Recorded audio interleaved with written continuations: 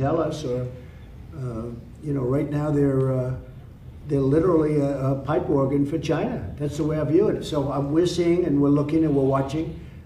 And again, we give $500 million. We have over the years from 400 to 500 for a long time, for many years.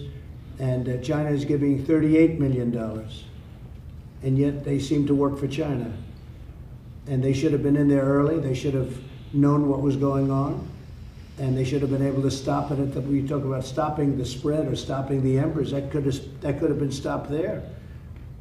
And then why did China allow planes to fly out, but not into China, but they allow planes to come out? And planes are coming out of Wuhan, and they're coming out, they're going all over the world. They're going to Italy, very, very big time to Italy, but they're going all over the world, but they're not going into China. What was that all about?